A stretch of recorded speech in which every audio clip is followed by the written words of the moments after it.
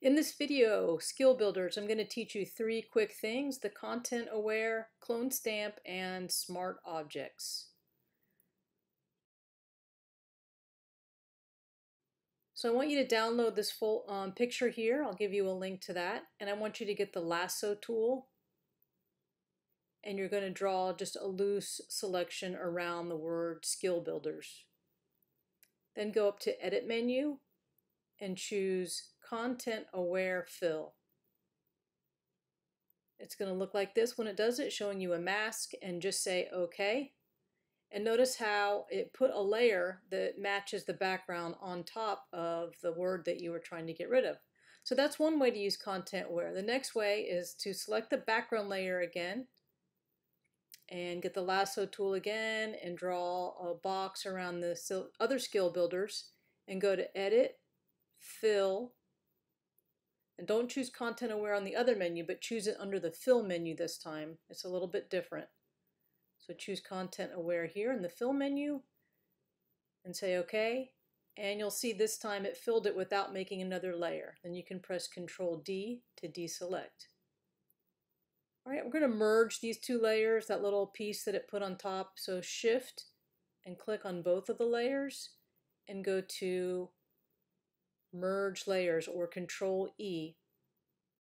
So in part 2, we're going to learn how to use the clone stamp tool. The way that works, it basically targets an area that you choose and copies it somewhere else. So it looks like this, looks like a rubber stamp, and it acts like a brush. So you go up to the brush part, make the hardness 0. You can leave the size at 25. And what you're going to do is when you use your Alt key, it's going to make the area that you click with the Alt key the target. So I'm going to, notice how when I press the Alt key it's a target. So I'm going to go over on top of the left eye of the left guy, and I'm going to go Alt click with my mouse. Now I've captured that part of the eye, and I'm going to move it over to the other side, and I'm going to let go of the Alt key and just start painting. And what it's doing, it's copying whatever area I targeted. So I'm going to do the same thing on the other eye. So use the Alt key and click once on the other eye, and then go to the eye on the other side and start brushing that one in. You don't need to hold the Alt key while you're painting. Only use the Alt key to target the area that you want to have copied.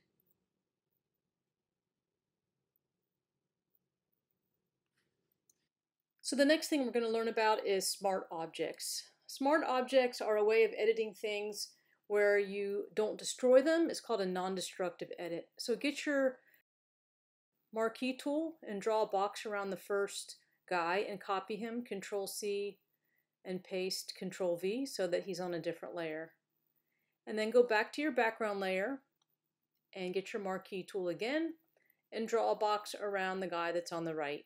And you're going to do copy, Control C, and paste Control V so that now that they're both on separate layers, okay?